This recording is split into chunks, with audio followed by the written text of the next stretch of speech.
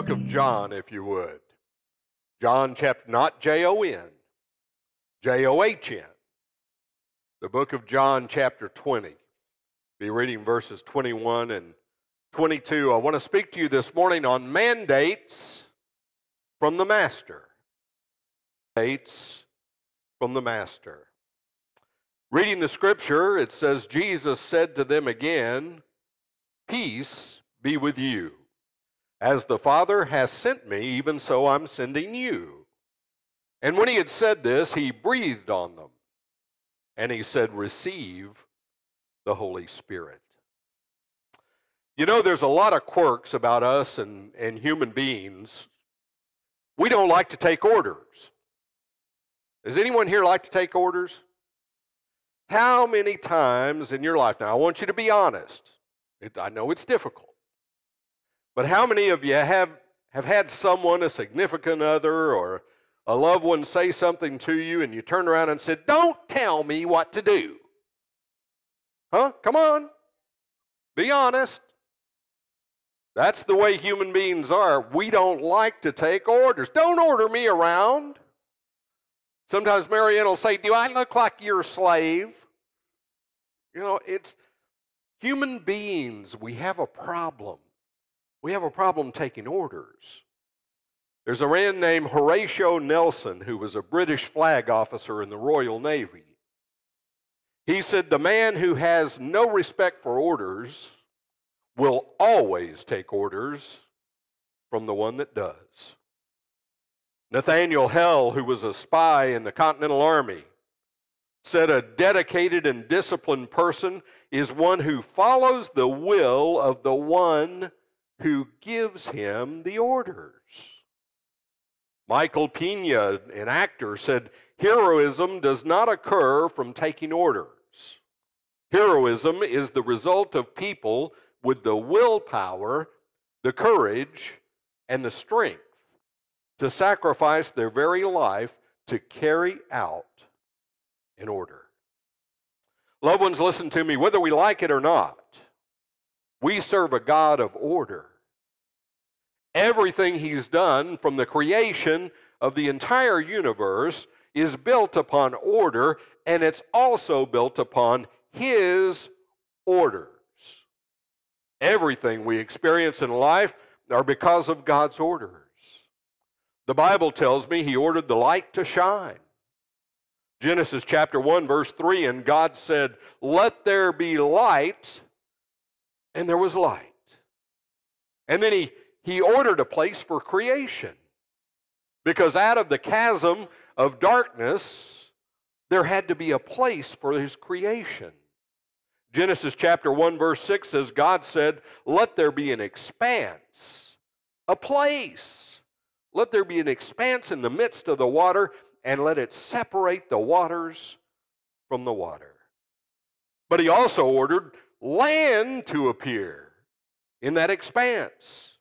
Later on in the scripture in verse 9, God said, "Let the waters under the heavens be gathered together in one place, and let the dry land appear."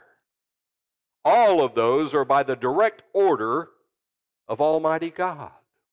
He ordered light, He ordered a place, He ordered land, and then He ordered food to grow. Later on in Genesis chapter 1, verse 11, He said, "Let the earth sprout vegetation and plants yielding seed and fruit, trees bearing fruit, in which is their seed." Later on in verse 14, He ordered the stars to shine. In verse 16, He ordered the sun and the moon to rule the world. In verse 20, He ordered living creatures to inhabit the earth. And finally, we get to verse 26 in Genesis chapter 1. And God made George MacDonald. And ever since God made George MacDonald, we've had to put up with Nancy. Amen. There ain't no one like her sister to know better. Amen. In verse 26, God created man. He's a God of order. But He's also a God that issues orders. Now I want you to notice this. The first thing God did after He created mankind, after He created George MacDonald, is He said, here's an order. Be fruitful. Multiply. Inhabit the earth. Our God is a God of orders. And Lord, help us as Christians to understand. We have a responsibility to follow orders. Orders from headquarters. You know, I'm a military guy, ship's captain, the Coast Guard guy, and one of the things that was drilled into us early on as a young man was we don't question orders, we follow orders. And no matter what our mind tells us, no matter what our family tells us, no matter what friends and associates may come around me and say, I am to follow orders. Every Christian should live an orderly life. We should live a life of being faithful to the orders of Jesus Christ, a life following His very life, a life fulfilling orders. It's our responsibility. Ephesians chapter 2 verse 10 says, we are His workmanship, created in Christ Jesus for good works, which God prepared beforehand, watch this, that we should walk in them. Didn't say that we might walk in them, that we may walk in them. He says that we should walk in them. That very last line of verse 10 there in Ephesians chapter 2 speaks volumes. The word that He's giving us in His holy word, I want you to know, it is not a suggestion. It's not supposition. It is not superstition. Jesus issued orders to His church, and He issued orders collectively, but listen, not only did He issue collective orders, He issued individual orders to each one of us. And every single order is important. Every single order has value. And remember, when Jesus spoke orders to almost everyone that He came in contact with, Jesus said, follow me. That's an order. It's not a suggestion. Another order from God's word, follow me. Don't follow your way, follow my way. I want you to imagine if Jesus was standing in front of you right now, and if He was calling you by name, and if He said, Ellen, walk like I walk. Nate, talk like I talk. Susan, love like I love. Boy, I don't know how to do this one. Whew. George, lead like I lead. Brandon, lift like I lift. Those are orders from the commander-in-chief of our army, Jesus Christ.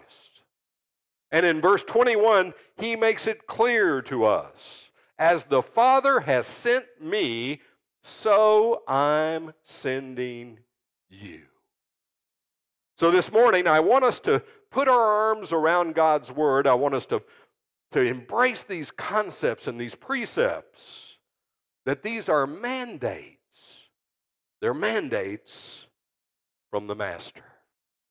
I believe we need to pay attention in this passage of Scripture to the fact that His mandate is my mandate. Verse 21, as the Father has sent me.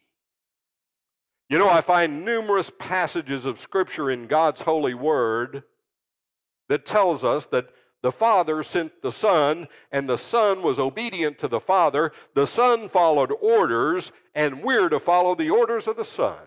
Amen? Luke chapter 19, verse 10, for the Son of Man came to seek and to save the lost. John chapter 3, verse 17 says, for God did not send His Son into the world to condemn the world, but in order that the world might be saved. 1 John 4:14, we've seen and we testify that the Father sent His Son to be the Savior of the world. There's an undeniable fact. Every one of these verses point to the fact that Jesus came to be the Savior of mankind. He didn't merely come to be a deliverer from problems. He didn't necessarily come to become a humanitarian envoy. He didn't come just to show compassion to the sick and the hurting. He wasn't sent just to be a great teacher, though he was. He wasn't sent to be a politician. The sole reason Jesus came to this earth was to be our Savior and our Lord. And it's all about His purpose, and it's all about His propensity, and it's all about His promise to be the Savior of mankind. I read this last week about a politician, a Hindu priest, and a Jewish rabbi. Now there's a combination. They all got together and they decided to make a trip together. And they got way out in the sticks somewhere, way out in the woods, and their car broke down. So now it's getting late and the darkness is coming down and they're beside the road and the car is not running. And they got out and they happened to see a light off in the distance. There was a farmer's house. So they walked to the farmer's house and told the farmer what happened. He said, well, guys, look, it's already dark. We can't do anything in the dark. Why don't you just spend the night here? You can stay here at my house. He said, the only problem is I only have 2 beds. Somebody's going to have to sleep in the barn. So the Hindu priest, he stepped up first and he said, well, that's all right, guys. I'm kind of used to roughing it. I'll go out and sleep in the barn. Everybody thanked him. The Hindu priest went out to the barn. Wasn't 5 minutes later, he comes back to the front door. They said, what are you doing? He said, I can't sleep out there. There's cows out there. I'm a Hindu. Cows are a holy animal. I can't sleep around the cows. So the guys kind of talked back and forth amongst themselves a little bit. And finally, the Jewish rabbi said, well, look, I'll sleep out in the barn. It's all right. I'll go out to the barn. The rabbi went out to the barn. Wasn't 2 or 3 minutes later, he showed up back at the front door. They said, what are you doing? What? What's the deal here? The rabbi said, look, I can't sleep out there. There's pigs out there. There's pigs in that barn. That's an unclean animal. I can't be around an unclean animal. Finally, the politician had all of this that he could stand. And he said, look, you guys can't come to a conclusion. I'll go out there and sleep in the barn. He said, fine. The politician took off to the barn. About 2 or 3 minutes later, a cow and a pig showed up at the front door.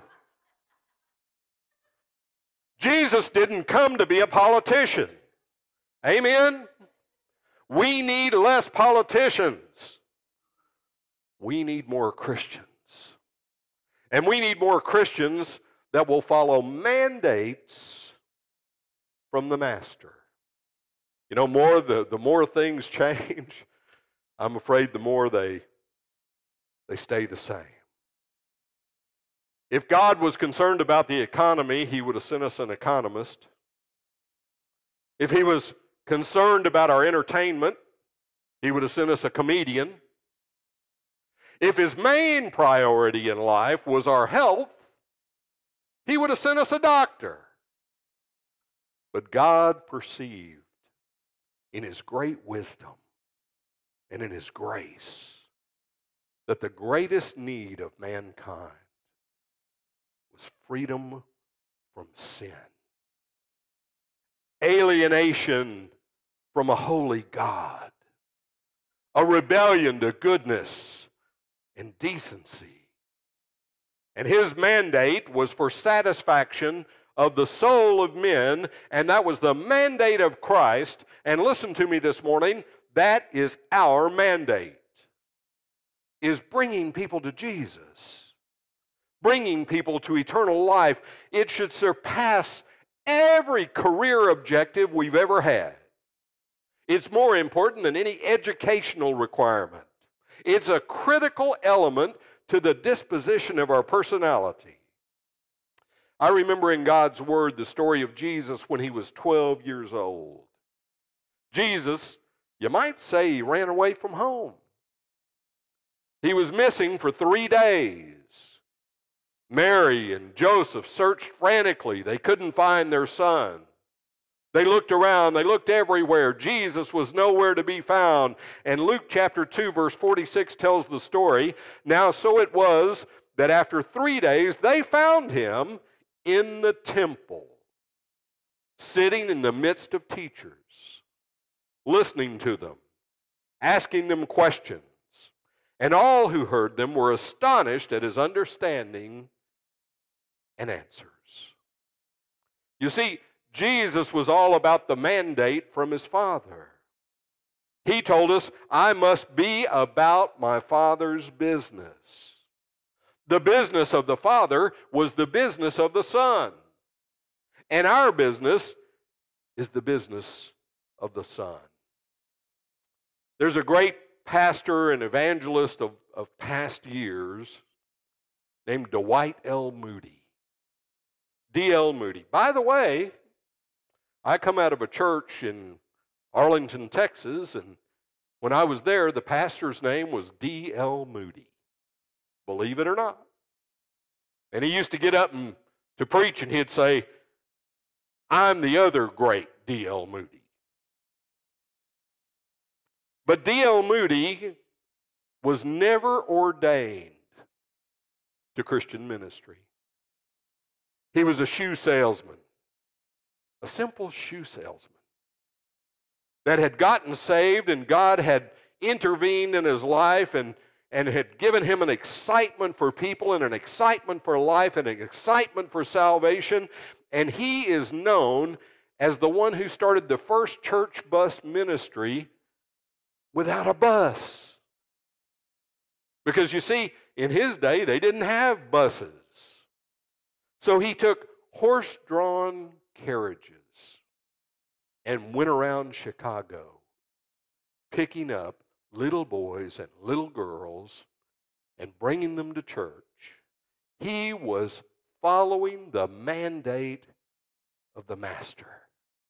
He made God's business his business. So this morning, could I tell you that out of our text, I see first of all that his mandate is my mandate. But not only that, his mission is my mission. Look at verse 21. Even so, I am sending you. We have a mission to perform. You and I are on a mission. And our mission should be his mission. And here's the things that I see in God's Word that were the mission of Jesus Christ. First of all, he was there to reveal the Father.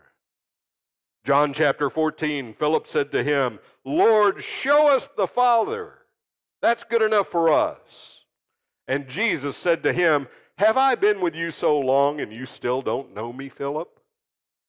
Whoever has seen me, watch that. Whoever has seen me has seen the Father. In essence, Jesus looked at Philip and said, you're looking at him. You want to see him? Here I am. His mission was revealing the Father, and just as that was Christ's mission, it's our mission. Loved ones, listen to me. People ought to see Jesus Christ in our life. We shouldn't even have to tell them. They ought to be drawn to us. They ought to see it by the way we walk and by the way we talk and by the way we act. What's important to us? What are the critical elements of our life? They need to see Jesus, and they don't need to just see Jesus in word. They need to see Jesus in action. Matthew chapter 5 says, "Let your light shine before others, that they may see your good works and give glory to your Father who's in heaven." I like a story I saw one time of a little girl that was talking to her daddy. And she asked Daddy, she said, "Daddy, how big is God? Is he as big as you are?" And Daddy looked at her and said, "Oh, honey, God is so much bigger than Daddy will ever be." And the little girl looked at her daddy and she was kind of puzzled. And she said, "Well, Dad, my Sunday school teacher told us that we ought to have Jesus living in our heart." She said, "Won't he stick out?" Now, you know, that's kind of funny, and from the babes and children, the truth comes. Here's the truth. Jesus ought to stick out of us. He ought to be so big that he overflows in us. Jesus ought to be so grand in our life that people can't get past his image. That they see him before they ever see us. Jesus ought to stick out. Jesus was on a mission to reveal the Father, but he was also on a mission to redeem mankind. Revelation chapter 5 says they sang a new song, saying, "Worthy are you to take the scroll and to open the seals, for you were slain, and by your blood you ransomed people for God from every tribe and language and people and nation." To be redeemed is to be bought, to be purchased back. That means that something had taken control of us, and there was a price that had to be paid for us to be redeemed. And when Jesus redeemed us, he freed us. He freed us from the penalty of sin. He freed us from the power of sin. He freed us from the presence of sin. And the only true freedom in life that you and I will ever have is when we're loved by him, when we're living for him, when we're lifted by him, and when we're led by him. John chapter 8 says, "You will know the truth, and the truth will set you free." Jesus was on a mission to reveal. He was on a mission to redeem. But listen, he was also on a mission to raise the church. Remember when Jesus was meeting with Peter and he said, "Upon this rock I will build my church."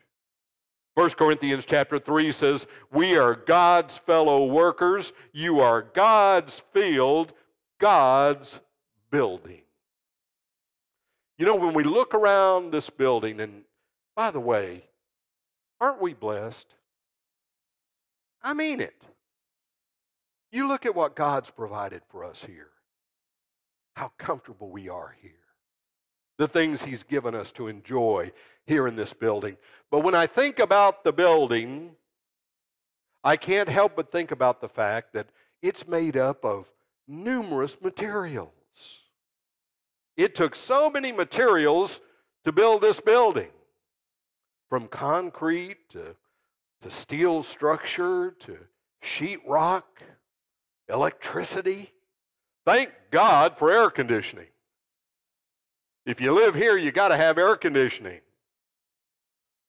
But listen to me.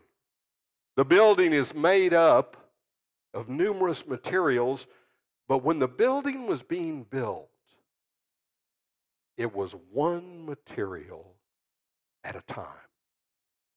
You see, they weren't able to take every single material and just throw it all together at once and this building came out. That's not the way it works. You have to do one thing at a time. You have to use one element at a time. And listen, God's mandate for us, mandates from the Master, is that we're to go out and reach souls. one at a time. That's exactly how he intended for his church to be built.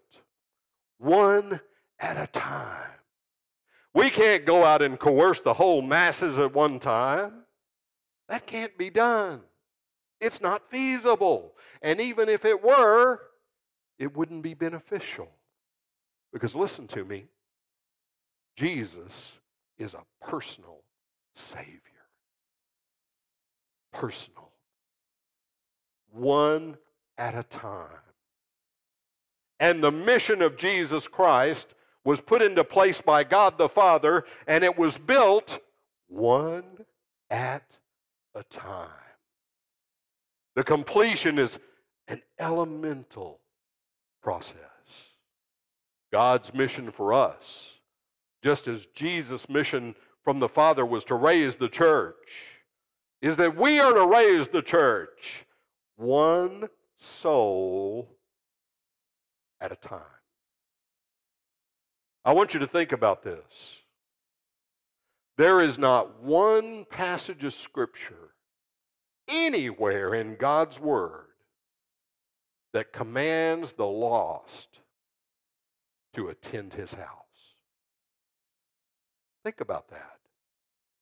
Do we understand that? God's mandate, God's edicts, God's principles are for His children. There are multitudes of verses in God's Word that tell you and me we're responsible to go out and get them. We're responsible to bring them in. That's our responsibility. And think about it. Most of us are here because somebody went out and got us. Somebody took time to witness to us. Somebody helped us carry a burden. Somebody loved us enough to pray with us. Somebody simply invited us. One at a time. Critical to what we do in our life. So I notice that His mandate is my mandate. His mission is my mission. But I also notice His motive is my motive. Look at verse 22. And when He had said this, He breathed on them and said, receive the Holy Spirit. Human beings have a multitude of motives, don't we? We have motives that drive our life. We have motives that cause us to act in the ways that we act. I hate to say it, it applies to me too. You know, anytime I'm doing this, it's this. Comes right back to John. Most of our motives are selfish. Some of them are sensuous. But if you'll stop and think about it, they're all selective. We select our motives. Whether we realize it or not, we prioritize based on what's important to us, and we select our motives. I want you, how many of you got your Bible with you? Brandon did this a few weeks ago when he preached, and it's good. Sometimes I think we need to pay attention to some things. I want you to turn in your Bible, and if you don't have a Bible with you, Kathleen will have it up on the screen. But I want us to go to the book of Exodus.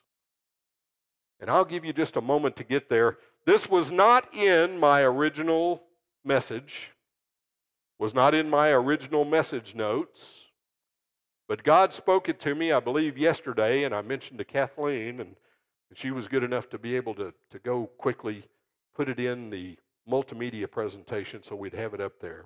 If you have your Bible, turn to Exodus chapter 20 and go to verse 3. A very simple passage of Scripture, and this ought to be familiar, especially if you're a Christian, because this is part of the original commandments that God gave to Moses on the mountain. Look at verse 3. You shall have no other gods before me. Let me repeat that. You shall have no other gods before me. Does that sound like a suggestion to you? Doesn't sound like a suggestion at all to me. I believe God's word is abundantly clear. Listen, loved ones, anything that we put above our Lord, anything that we allow to come in front of Him, anything that we make more important than Him is a god. Do you hear me? And we do it all the time. We don't show up at His house. We want some sleep. Now, I understand that, and I'm looking out at you, and some of you are sleeping right now. And that's the reason I preach as long as I do, so that you can get just a little bit extra rest. Because I care about you and I love you. But listen, loved ones, it's so easy to look at that passage of Scripture in the book of Exodus and believe, oh, that's talking about how we worship, or denominationalism, or religion. Oh, I hate religion. And when I read God's word, it tells me Jesus hated religion. He called them a bunch of snakes that put burdens on people's backs, won't help them carry them. But I want you to hear me and listen to me carefully. If you put your job before being in God's house, you're making it a god before Him. If you put your children's school activities ahead of being in God's house and of worshiping Him, you're making a god out of your children. You're putting them before Him. Anything that we make more important than Almighty God, than our Savior Jesus Christ, we're making it a god. We're worshiping it. My Bible told me in Exodus chapter 20 and verse 3, you shall have no other gods before me. When are we going to wake up? When are we going to get serious? We let everything in life become so important to us, and then we wonder why our families are falling apart. We wonder why we're not happy. We're not fulfilled. We have psychological problems. We have sociological problems. We wonder why all these things are happening, and the answer is so simple. It's given to us in God's Word. You don't know who God is. You're making everything else your God. And it's wrecking your life. It's destroying your family and your children. It's destroying our nation. Is there one person here today that can even remotely say our nation's not in crisis? That it's not in peril? That things aren't in upheaval? Why? We've forgotten all the mandates of the Master. We've failed to stand on the mandates. We've failed to have the same motive that Jesus had. We've failed to be on the same mission that Jesus was on. And it never will produce anything but chaos. And I wish, I was telling Kathleen this week as a pastor, I get so frustrated and torn in my heart because I love you so much. But I see families in our church that are always having trouble and problems and difficulties and emotional upheaval. And everything is tipsy-turvy and chaos in their life. And I just can't seem to get them to take God's word and believe it. Because I know that if we believe God's word, if we stand on God's word, if we make His mandate our mandate, it'll change your life. It'll completely revolutionize your family. It'll change your career opportunities. It'll impact your education. His mandate is my mandate. And I need to make His motives my motives. You know, Acts chapter 1 says you'll receive power when the Holy Spirit has come upon you. And then after the Holy Spirit has come upon you, it says, you will be my witnesses. Part of the problem with the church is we've got people trying to be witnesses that have no Holy Spirit. There's no Spirit leading them. There's no Spirit guiding their life. And where there's no Spirit, I want you to remember this, there is no power. But notice what power produces.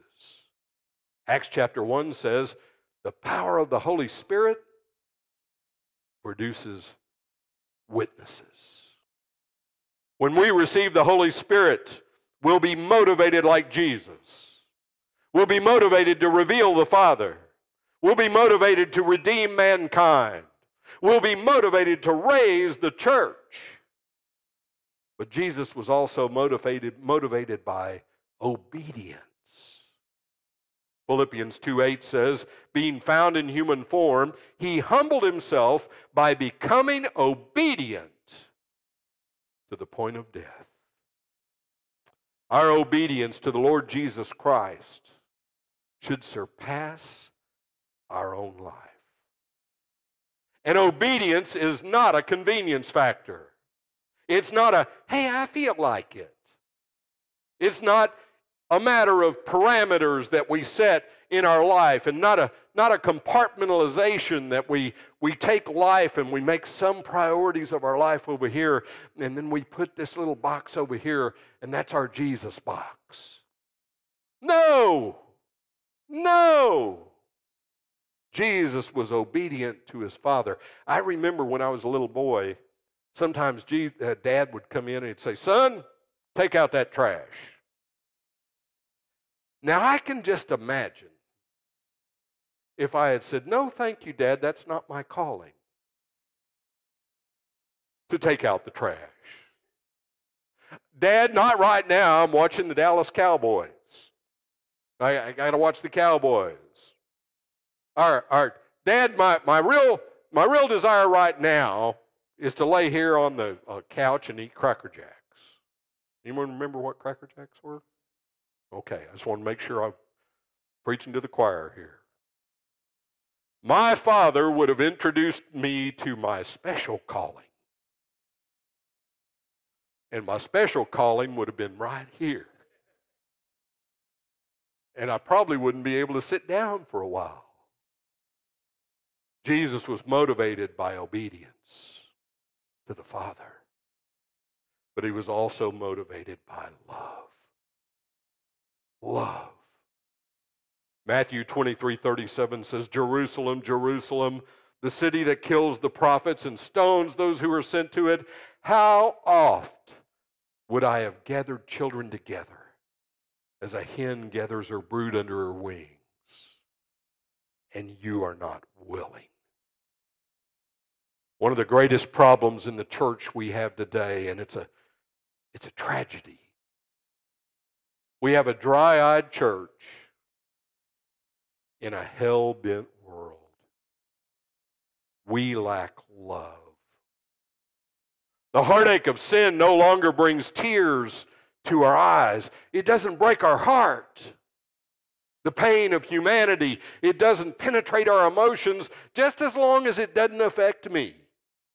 As long as it's not happening in my house, I turn a blind eye. I move away. I don't feel like I have a responsibility. You know, I heard a man say one time, what would happen if a wealthy benefactor were to come into our church this morning and come down front and issue you a challenge, each one of you, that he would give you $1,000 for every one that you witness to this week? And just think about that. If you were to witness to 100 people, that would be $100,000. How many do you think would be witnesses? Come on. Be honest. Yeah. Yes. What a shame that we won't do for love what we would do for money. Ouch. Listen, loved ones, his mandate is my mandate. His motive is my motive. His mission is my mission. He was motivated by obedience. He was motivated by love, but praise God, he was motivated by necessity. John chapter 3 says, as Moses lifted up the serpent in the wilderness, so must the Son of Man be lifted up, that whoever believes in him would have eternal life. God doesn't operate an emergency management program from heaven. Okay? There's no alternative methods to salvation and evangelism. God's plan for you and me, God's mission for you and me, God's motivation for you and me, God's mandate for you and me is to reach souls one person at a time, one witness at a time. People reaching people. There's no plan B.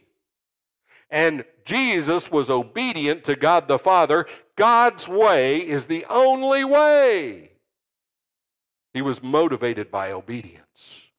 He was motivated by love.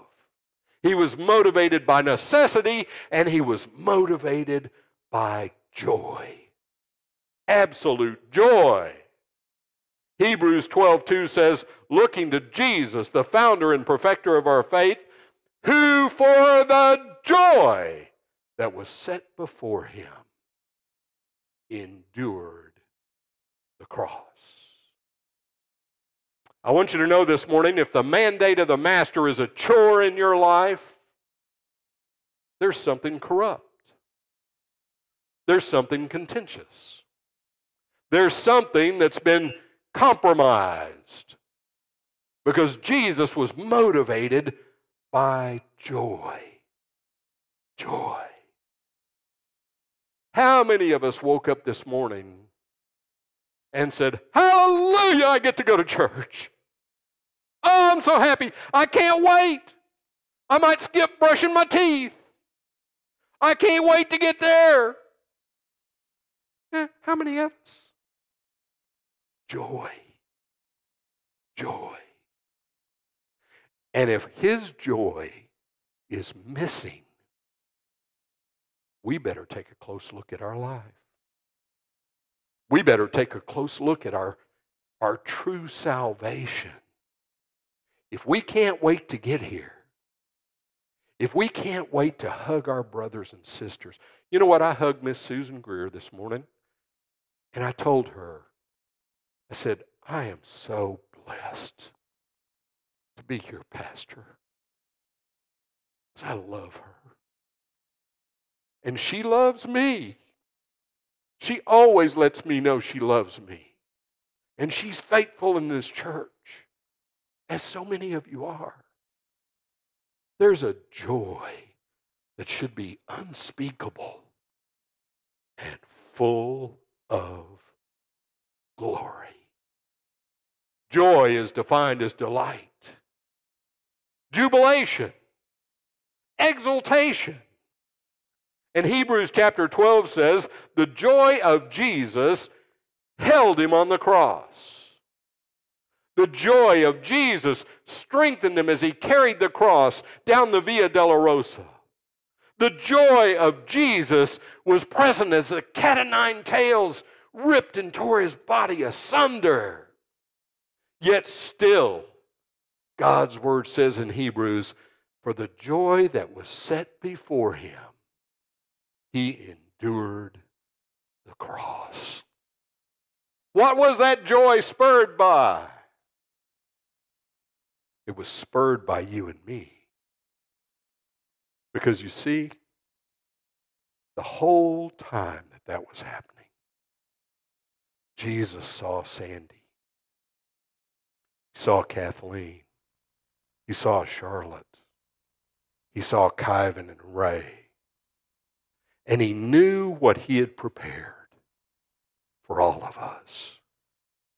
And no matter what he had to go through, no matter what it cost him, he looked at the joy, the ultimate joy of knowing that one day you and me would be with him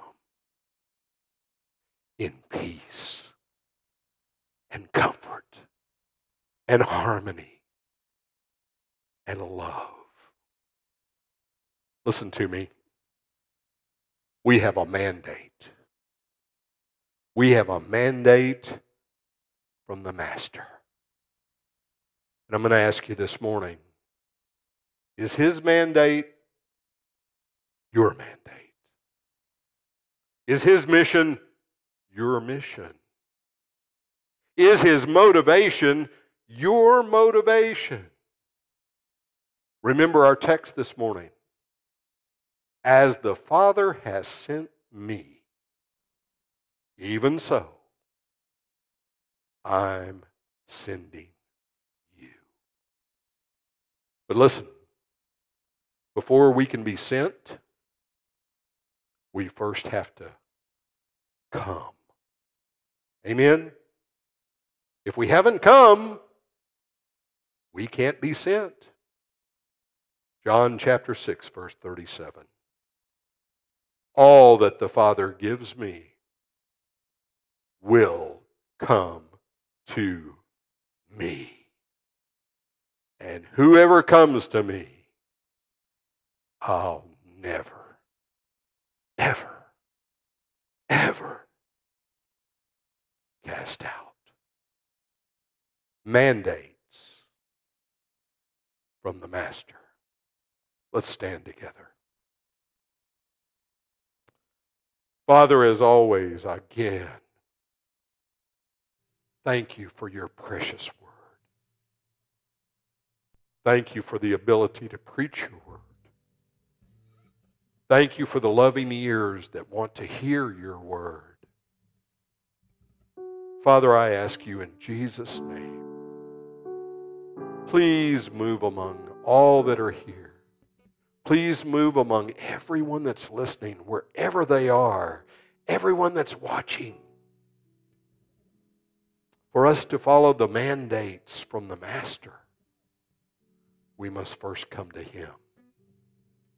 I pray, Father, that you would draw all men unto you, and that we would turn our eyes upon Jesus and look to you. I ask it in the precious name of the risen Christ, Jesus. Amen.